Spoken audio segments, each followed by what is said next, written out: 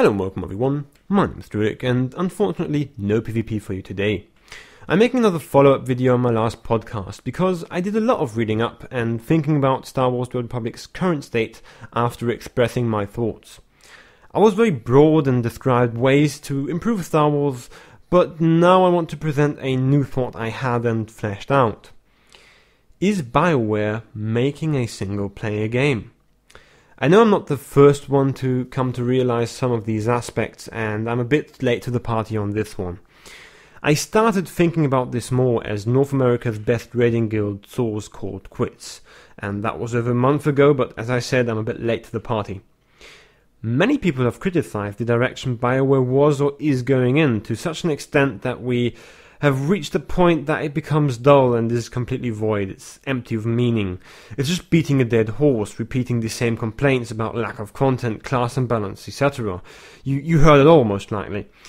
Although I am with you on some of these points, Bioware's policies are done with such deliberation and are so calculated that maybe there is more behind the veil of incompetence that many people call them out for. Bear with me here. In my last podcast I said sardonically that you could just milk the players, let them play through the game, make it as hard as possible for a non-paying player, and live off of the revenue that is generated through one-time subscriptions and Cartel Coin purchases. But I also said that nobody wants that. But what if? What if that is exactly what they want? What if they completely focus on the single-player experience as opposed to working on the game mechanics, endgame content and classes? Because quarterly numbers mean more to EA than a healthy game with continued success. The thing about that is, from a sheer number-crunching standpoint, the game is a success either way. It generates revenue. Its maintenance costs are covered. With the least possible amount of development crew available, you still lure in suckers to play the game for free and make money off of them. It doesn't matter how good the game is or how many players continue to play it, or for how long they play it. In the immediate sense, it generates the same or even more amount of revenue without any upfront investment needed to fix the endgame. All free-to-play content already exists in the game, needs no patching and has only very little maintenance and zero development cost, making it from a business standpoint the most viable model for a game. The game then does not require to be enjoyable in a long-term sense for more invested players. It has the bare minimum endgame content for your average Joe gamer who likes Star Wars, enjoys the video game once in a while, and is more than happy to just start off all over again with leveling a new character for the next 6 months because he played through the game with his first character. If this were to be true, and I don't know that, this is just a compilation of thoughts I had regarding the game and its policies, and this really is the greater goal and deliberate direction of Bioware, then yes, in short terms it's a cunning business model, but in long terms it's an absolute failure. Let me demonstrate this proposed business model with these graphics. So here on the left hand side of my model you can see the intake of players, which is the starting planets and the general start of the game, and the right side, which is the end game and the leveling process in between. So a player comes through all of this and maybe leaves in the end game because he's not interested. It's reasonable to assume that during that process he at least subscribes once or leaves some money. Now to increase that intake of money you could of course increase your intake of players. So you could, just find some ads online, some banners, play Star Wars now, and you get more people through this process and more people leaving money. Another way would be to, of course, make your endgame more attractive, as shown here. So you have got more endgame subscribers, which continuously generate revenue. The best part of this system is that you still get these people who are just passing through the game, and you have all of this revenue generated through these subscribers. In reality though, people leave the endgame, they don't think it's interesting, and it shrinks back again, so you don't really have this big incentive to stay and play in the endgame, which is where this model inherently fails. There even, which was announced, elongating the process of leveling from 1 to 60, or to 65 in this case, with more story. So there really isn't that much in the endgame anymore, because story is now the main appeal. They have even said it. Story is the main appeal, so this process gets longer and the endgame shrinks even more, so everything that is left to do is just to simply pass through the game, as seen here. With this model, the game completely denies itself growth because it cannot hold players in the endgame. At this point, I want to get out of the accusatory mode and for once take this out of Bioware. I have no idea of the inner workings of Bioware. Well, quite ironically, nobody has because they don't talk to us. And thusly everything has been said about them, from alleged utter incompetence to deliberate maliciousness. I'm not affiliated with them, and the next part of what I'm going to say is speculation on my part and my interpretation of things. So no absolute truth, feel free to disagree with me, I am not special. I think they have genuinely tried to make the game better. I think they really tried, but they were limited either by their limited knowledge of MMORPG mechanics or by budget and development resources. They have a great art team and good designers, and more importantly, they have the artistic vision to create good-looking content, good-looking animations, good-looking environments. However, they don't work either mechanically or they go against the spirit of the game. What I mean by that is a few of the poor design choices made in how to best keep endgame players interested in the game, not by what would classically be referred to as content, flashpoints, operations, war zones, dailies, etc., but rather with gimmicks like outfit designers, player housing, or new cartel packs. I'm really split on that one, because I don't know if and to what extent these poor choices were made out of ignorance, or because they knowingly abandoned the endgame players in favour for implementing things that free-to-play players want to have, and therefore subscribing to the game for a short time. Also, focusing on these things to put first into the game makes great headlines to incentivize returning players to look at the game again. A conversation would typically go along the lines of, has anything changed? I really liked Star Wars when it came out, but there wasn't enough to keep me playing. Now, people with an interest to get more players into the game, like me and other long-time subscribers, say, well, of course, there's Starfighter now, player housing, outfits are cool, free-to-play really helped the game with all of these new players. Then they look at it, are intrigued for, 2 months, and then they leave again because of the lack of content. Everything that this game is featuring nowadays looks suspiciously like it is made and catered directly to incentivize the return of players, just to get them through the machine once more, just to spit them out at the end, leaving them feel dirty and empty. Okay, I may have gone a bit too far with that last analogy, but you get the point. First you headline your new features, then you abandon the players once they have paid for coming back and taking a look. I made a lot of suggestions on how to make the game better in my last podcast, the main aspect being bringing more variety into existing content, new classes, server merging and so on. But you also have to realize how impossible it is to react to player feedback when you have little to no experience with it.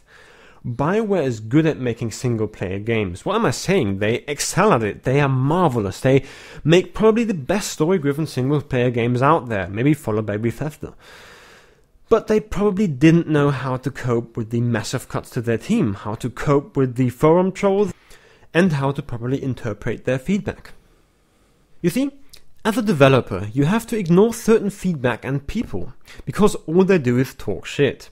I don't want to bash anyone in particular, but there is a certain neckbeard that quit Star Wars: The Old Republic recently that was just horrible at expressing his opinions. Like a big portion of the player base, he was frustrated with certain aspects of the game, and like all too often it just turned into mindless hate and bashing of the Bioware crew. What do you expect them to do exactly?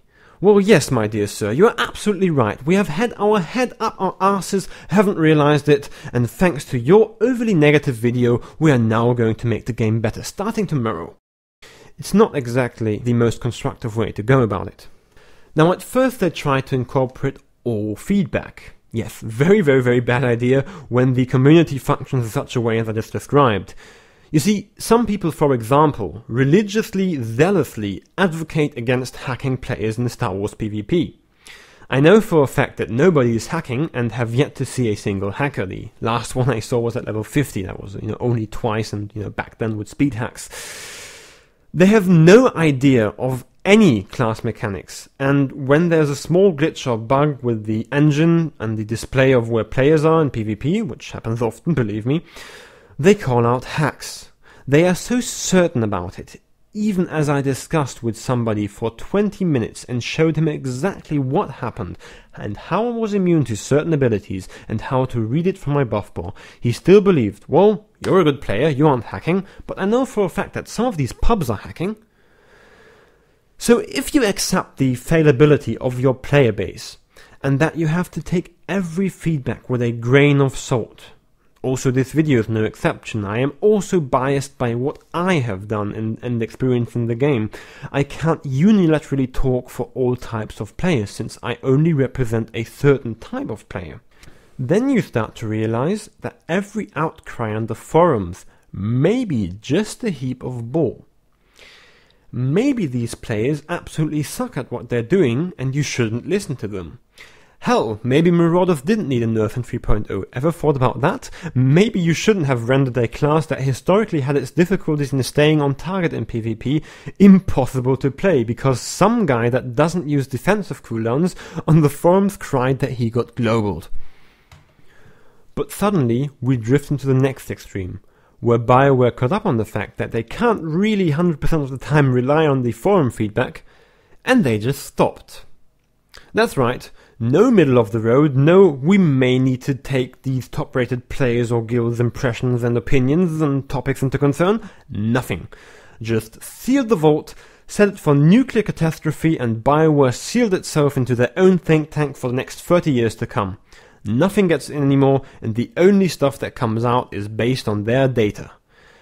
Don't get me wrong, metrics when used correctly are an awesome, near-objective orientation on how to get feedback without relying too much on a vocal minority on the forums that just like to thrash things and most likely don't know what they're talking about. But that is what it is. It's an orientation. You can't base all of your changes on metrics. Optimally, in an MMO, you should look at the general consensus the least, which tends to be the most unreliable but still picks up on the biggest imbalances or missing features in the game. But you should still consider it. Compare it to your metrics, see if there is a mishap and adjust accordingly. And lastly, but most importantly, ask your top PvE guilds, ask your top PvP players how they think about certain changes, how they experience them on PTR, because they have probably played more of and possibly even know more about their classes than the respective game designers. This feedback is the most valuable if you strive to make a game to be played at the highest level. If you base all changes around how the very best people at the game play it, then that is what becomes the standard. Now, everyone in your player base has to adjust accordingly to that standard and either invest more time into the game like the top players have, which is positive from a business standpoint, or accept that they aren't as good as them. In any case, this strive for greatness is the driving force behind any MMORPG. By looking at the data and adjusting things due to popularity, you essentially destroy this kind of incentive to get better at the game, because you take into account and balance around all of these heaps of players that play the game but have little to no understanding of it. I would estimate around 80% of the typical MMO player base have a very limited understanding of MMORPG mechanics, and getting better at them is part of the journey. It's part of the fun. So what does that leave us with? As I said, it's an incredibly thin path to walk as a game dev to understand the feedback and ignore the trolls, but somehow filter it and properly interpret it in relation to your metrics. It's a very tall order, and not for 1 second do I blame anyone at Bioware not being able to do it correctly. There are just times where you have to look at 80% of your casual player base and say, no, this is how it's going to be, you don't know what is good for you, you need this in your game, you don't know it yet, but when these changes are in play, you are going to enjoy the game. And other times where you just have to listen to what people want, what they wanted from the game since day one, and what they always will want, that have no detriment to the game at all, and would just generally be appreciated. Just from the top of my head, I could already think of tons of things, server merging, customizable floating combat text, PvE guild leaderboards, dueling area on the fleet, cross-region rated PvP, and the list just goes on. So to decide when to do what and have a 100% success rate is, as you may have guessed, impossible. The vision of the game designers and the way that players are playing the game will always, to some extent, differ. There's no way around it. World of Warcraft is getting a lot of flack lately because of their design choices. In this industry, a good game development studio defines itself over how often the vision and the players are congruent. It's always going to be a game of hit and miss, but in the good games, the hits are awesome and are remembered for years to come, and the misses are, albeit disappointing, not too bad. An example, not making me want to unsub the game. With Star Wars, we had a lot of misses lately. And now, to come full circle and discuss whether or not these misses were deliberate, let's look at the evidence. If they are actively making Star Wars The Old Republic into a single-player game, what would we expect? Of course, single-player related content. What would we see less of? High-end, high-time investment, high-reward, endgame content. We would see less things that have to be done exclusively in a group, and more things that cater to the average solo player.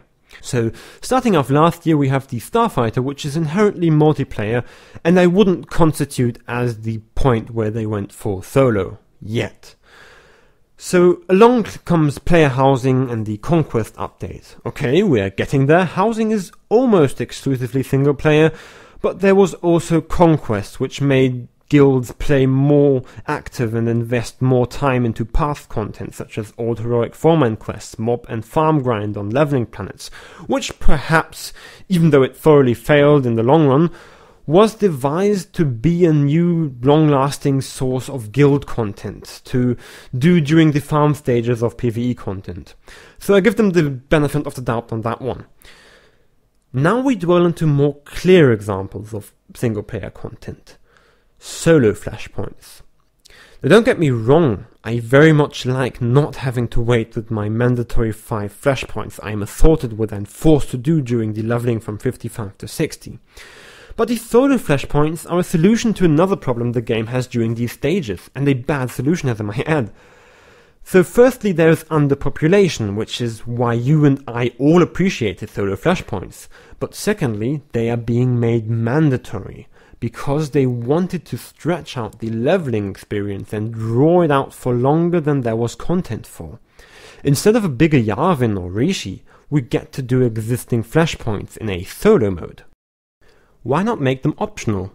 We could have easily have the main storyline being told without having to enter Bloodhunt or Battle of Rishi, although I have to admit this one is kind of important for story progression. But have an NPC give us this as an optional, non-abandonable side quest that at some point in the future we have to do if we appreciate the space in our quest log. But here's the twist. You can only do the flashpoint in a group, as this is what flashpoints are intended for. It's a very bad choice to say, whoa, players today aren't being able to do much group content. Instead of incentivizing group play, we better further discourage it by mandatory solo flashpoints.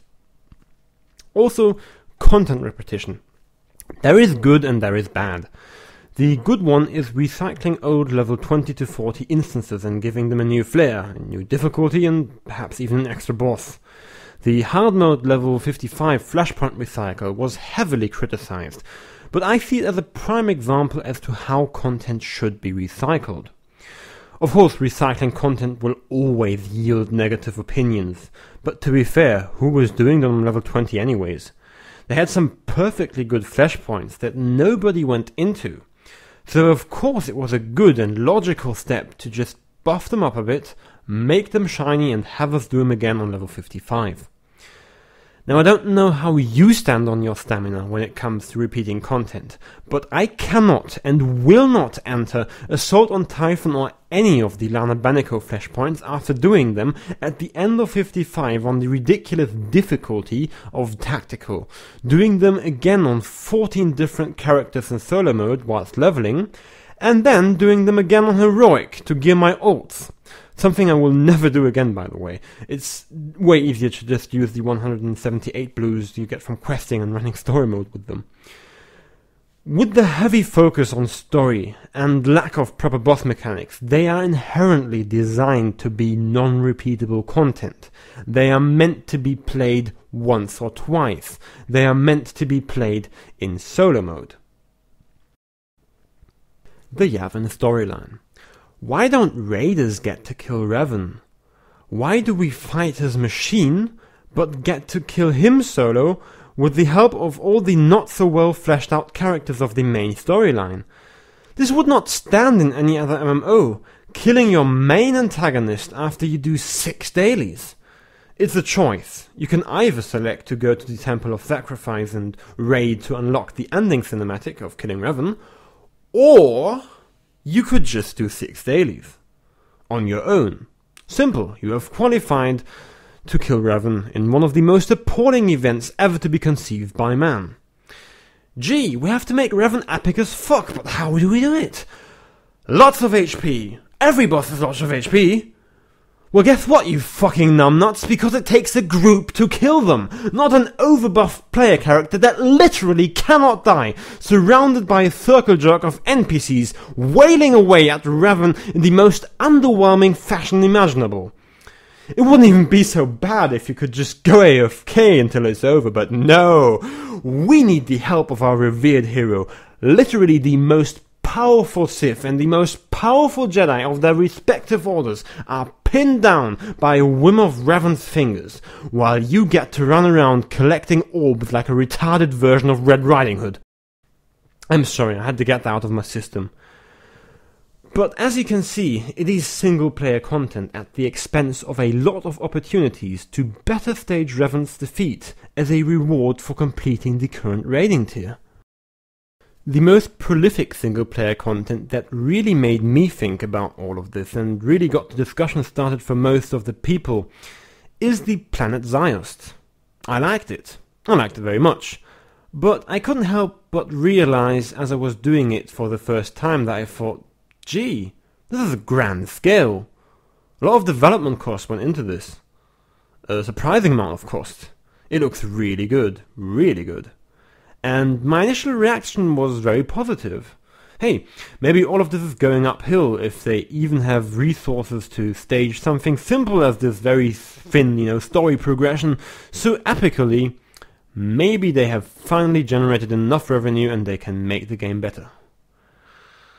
This initial thought of mine immediately turned sour as I came to realize that this is most probably the only thing we are going to get for the next 4 months or so. And the happiness turned into cynicism, as I thought, well, how nice of a raid could they have possibly made with all of what went into Ziost? Certainly a quite epic one, I presume. They even scrap 70% of what they have done, because it becomes inaccessible after the story progresses. So they sacrifice something I presume to be around half of their budget on an inaccessible area, only to progress the story. I think that's very impressive, and I would certainly commend that, if I could expect anything else to come besides that. As a standalone, it holds nothing for me. Sure, I can enjoy it maybe 5 times, and would probably do it around 14 times with all of my characters because of the monolith raid accessibility. But apart from that, it's not what will keep me playing in 2 months. And now for the biggest smack in the face. The E3 reveal of, drumroll, nothing but story. And I understand that everybody is being hyped up by it right now. Really, I get you. But the thing is, you are hyping an aspect of the game that should have been there in the first place. If anyone remembers as this game came out, It was the game main's feature to have this engaging world and intricate player storyline, which they just completely dropped under the wheels in subsequent expansions because of what I presume to be a lack of funds. Now they bring it back to the table. Damn right, I am happy too. But there's literally nothing else. As a side feature, this would have been awesome. But story as the main feature? We know where that went at launch. 60% of the players left the game because they had played through it. I delayed the making and the release of this video after hearing the announcement for the reveal. And boy was I right to include this here. All of my thoughts which I had formulated before the reveal could have been overthrown simply by putting in content. Any content. PvP or PvE. But they didn't. All of my fears could have been shattered by a simple investment in long-lasting, joyous gameplay. But they didn't. They could have even hired someone competent to properly format their reveal announcement text on the homepage. But they didn't. This just nails in the notion that this game is forced in this direction, at the latest from this expansion and onwards. This really begs the question, have they knowingly and willingly already given up on us? Because from an outside standpoint, this is what it looks like, and the only thing I can come to a conclusion to. You can't tell me they don't know. How many times have the pressing concerns of this game been brought up? It's numerous times, countless times. And even though it's hard to properly integrate player feedback into your game, you can't tell me they don't know that a majority of their player base longs for more. Looking from this perspective, every piece of the puzzle fits.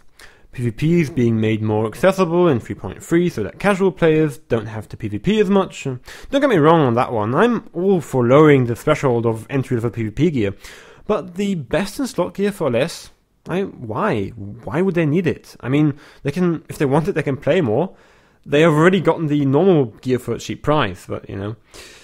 The complete and total silence from Bioware. Now, nothing comes out of them unless they absolutely have to.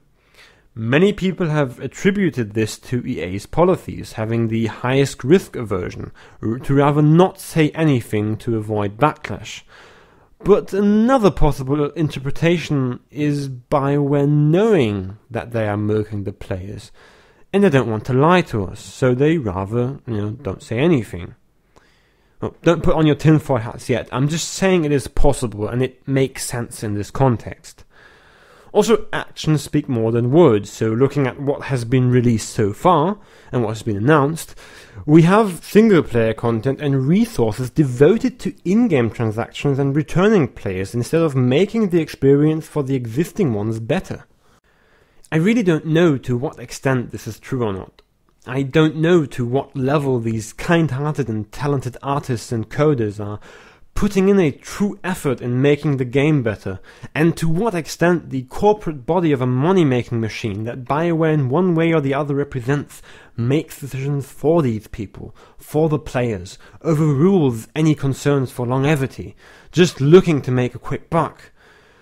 The lines are blurry, and the only people that have the absolute truth about this are currently silent, and watching our self-governed community regulate or not regulate itself. For me personally, I can just say the following. I don't want to play a less customizable, less immersive version of KOTOR and pay $13 per month for being able to do so. I love this game. I love the potential it has. One thing that will always make it special for me is that it is, in its purest form, Star Wars. No good mechanics and no perfect gameplay of any other MMO will be able to contest that I love to block things with my lightsaber, or shoot things in a flurry of bolts from one of my tech characters. But on the same note, not having the good gameplay or the sufficient numbers of players are also making me not want to continue playing, because this game is at its core an MMO and not a single player game, and has to be treated as such in the development cycle. Anyways, these are my fears and concerns for the current direction Star Wars The Old Republic is going into, and I would like to hear what you think. Do you like it the way it is? Do you think Bioware is our evil overlord willingly sacrificing young innocent acolytes in obscure blood rituals in order to generate more cartel coins? Or do you think we have a case of misguidance in the development team? Also, why did Eric Musco make the other devs and writers put him into the game? Sure, he could have been a character somewhere, but I wouldn't base an expansion on him. Also, this and that. This is every possible joke you can make with this. You're welcome, Internet. Again, sorry for doing another one of these videos. I tried to keep this one shorter and more concise, and I will of course continue with regular PvP content on this channel. Thank you for watching, thank you for listening. My name is Drewlik, you've been watching Drewlik PvP, and as always, have a good one.